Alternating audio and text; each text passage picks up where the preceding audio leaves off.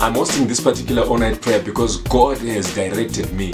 For the past 24 years, I've never held anything like this because God had not spoken to me. So now, God has spoken to me to bring deliverance to His people. And in this deliverance all-night prayer, many people will be delivered. That's why I have held this. Many people are bound by spirits that are even troubling the nation of Zimbabwe. But God has got an answer in Jesus Christ of Nazareth. That's why we are basically holding this all-night prayer.